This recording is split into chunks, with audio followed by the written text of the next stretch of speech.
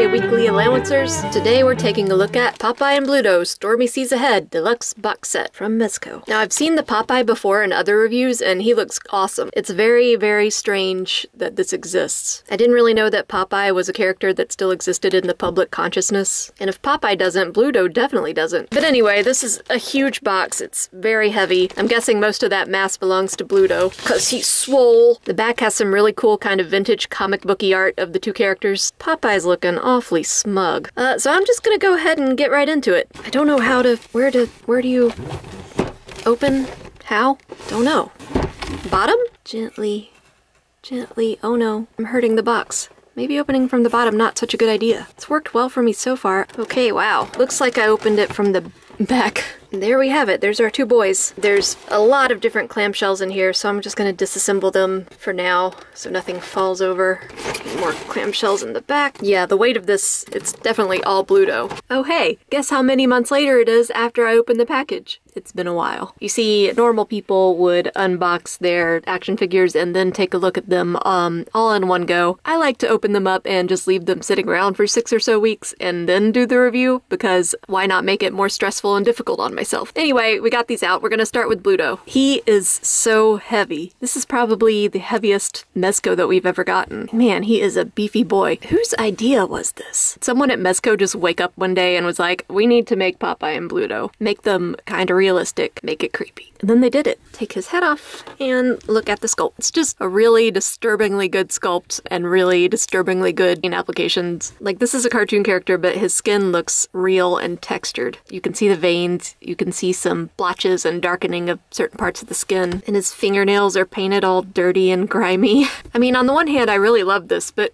on the other hand, I'm just so confused. I'm jumping ahead a little bit to soft goods, but I really love this button detail. It's a really nice touch. This is interesting. The belt actually has the belt loop sculpted on instead of being part of the soft goods, so that is a whole separate part. I guess that cuts down on the possibility of belt loops snapping if they were actually made of fabric. Crazy good texture on the shoes, leathery shoes, and each individual rivet is painted silver, and you can even see the texture in the shoelaces. Man, look at that beefy calf. Gross. And even the cloth goods have some paint and texture on them. It looks like there's been some dirt spread on them, like he's gotten into a fight. Really white teeth. Really nice for an old-timey sailor. I don't think anyone's teeth are this nice. Maybe he got veneers. Yeah, so Bluto's just a heckin' chonky boy. Joints are stiff. I'm sure there's just a massive joint under there, so it's kind of a little limiting in that way. And the cloth goods, too, impede movement a little bit. Can't look up very far because he's got a giant thick neck. Can do chin to chest pretty good, though. Not a lot of crunch. This character is just one that's not going to move much. He's just so bulky and huge. He comes with an alternate head that's been beat up. You just take that head off, stick that one on. It's that simple. He doesn't really have a neck, so it's pretty easy. There's this cap that has a magnet in it, and you can just stick it on his little head. Oh, his teeth aren't very nice anymore. As for hands, he comes with a set of grabbing hands, a set of fists, and a set of holding things hands. He also comes with a hook, a wrench, and a kettlebell. These two items are actually made of metal. They are heavy. I want him to lift something, so I'll switch out the hands. As with the head, it's not a problem switching out the hands because the joints are so huge, you just pop them off and pop them on. Let's do the kettlebell. Can he actually hold it? Yep, despite the weight of this thing, he can hold it. He himself is very sturdy, very rigid, so that's not too surprising to me. The inside of this cap looks like it's exactly sculpted to fit on the hair, but it doesn't really fit exactly. It's kind of hovering a little bit, and I think that's just because the magnet isn't recessed enough. And the last thing that Bluto comes with is this sweet jacket.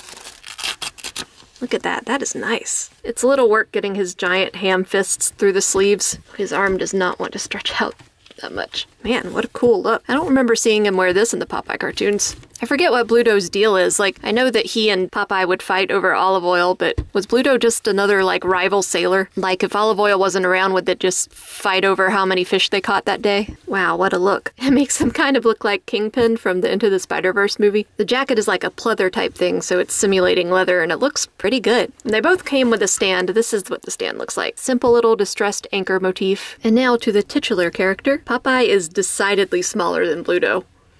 Bluto's not even in the full frame when I do this. Quite the size difference. Do people ship Popeye and Bluto? Is there a ship for that? I want to know, but I'm afraid to Google it. With Popeye, we're running into a similar hat issue where it's sculpted to fit his head exactly, but the magnet is just poking out too much. So it doesn't really fit exactly. It hovers on him. Hover hat. There's just nothing not troubling about this. It's so well made, and yet why? Crazy sculpting and paint application as we saw in Bluto. Cool anchor tattoo. I commend whoever had to take Popeye's bizarre proportions and turn them into 3D form, because this is just crazy weird. He's got like a long neck and giant double chin, and there's so much wrong with it, and yet so much right. It's just little details in the clothing that really makes them look realistic, like the fake buttons on the shirt and the pants, and then this little seam line below the chest. Got a little sailor cape. It comes with the world's tiniest pipe. You just stick that right there. I mean, even if you pull down his outfit, you can see more of the musculature underneath. Crazy collarbones. Like, is Popeye only swole in the arms? Like, the rest of his body looks a little malnourished. He looks up a lot more than Bluto because he's got a thinner neck. Neck crunched down, a little bit of tilt. Shoulder joints are a little stiff like with Bluto. And once again, the cloth gets in the way, but if it weren't for that, they could probably go wherever you wanted them to. Swivel and rotation in the forearm. Giant hunk of meat. Giant wrist joint. Not much rotation there. A little bit more rotation at the waist. Some crunch. Ooh, a lot of arc back. Maybe that's mostly in the knees though. What? Since the legs are thinner than Bluto's, they have more of a range of movement. It's just the pants that are getting in the way. Popeye comes with a ton of stuff. He's got 2 alternate heads. We've got one where his mouth is just fully closed except for where the pipe goes, and I'm just gonna stick this in right here because I don't want this pipe to get lost anywhere. And this head where he's looking quite a bit worse for wear. Alternate hand, same as Bluto, punching, grabbing, and then he's got a pointing hand and relaxed hands. I guess this isn't really a pointing hand, it's a push-up hand.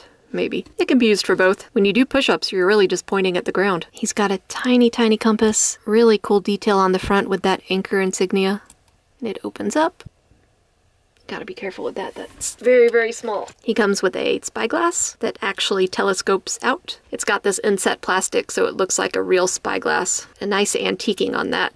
Of course, it wouldn't be Popeye without spinach in both crushed and uncrushed can. This looks like toxic waste or something. When I was a kid, I used to get so grossed out by this in the cartoon. I never wanted to eat spinach. I mean, no kid wants to eat spinach, but now I know it doesn't have to look like this, and you don't have to eat it from a can. You can eat fresh spinach, you guys. It's a revelation. He's got this entire tray full of pipes. Ugh, and that's why there's multiple, because they are tiny and they can get lost really super easily. I mean, one wrong move and this could just go flying all over the place and I would never find any of these. He has the usual pipe that we saw and also this one that has a plume of smoke coming out of it. He's got a cool duffel bag to put all his stuff in for long trips, I guess. Popeye in the Navy? I guess he's in the Navy, isn't he? He's got an alternate knit cap for those cold ocean nights. He's got a rain hat for those rainy ocean nights and a rain jacket. He actually comes with 2 extra jackets. To put these on him, you have to take off his hands because his hands are way too meaty to be sliding through these sleeves. Have to do a little work to get him in there. Now he's ready for the storm. It's even got little pockets sewn in. I would be careful with this though because this fabric is already tearing a little bit right here. Oh my god, every day. And his last jacket is this cool wool looking thing to go with the knit cap. Gentle finagling. Tuck his little cape back there. This jacket looks comfy AF. And one more hat. Right there. Like a traditional sailor boat cap. All his hats are really dirty. Bluto's clothes are dirty, but Popeye's hats are dirty. So all in all, 2 more great figures from Mezco. I still have so many questions. Who decided to do this? Who said it was okay? Why are they so good? These have no right to be so good. They're disturbing and ugly and terrifying, but the sculpting and paintwork is so nice. I was wondering if they were going to make an olive oil, and I think that I would rather not see a realistic olive oil. She might be scarier than even these 2. If you like Popeye, then this is definitely a set you want to have, because they look fantastic. In a very bizarre, nightmarish, terrifying kind of way. I feel like I've been doing a lot of Mezcos lately. So anyway, that's it for this one. I'll see you guys next time.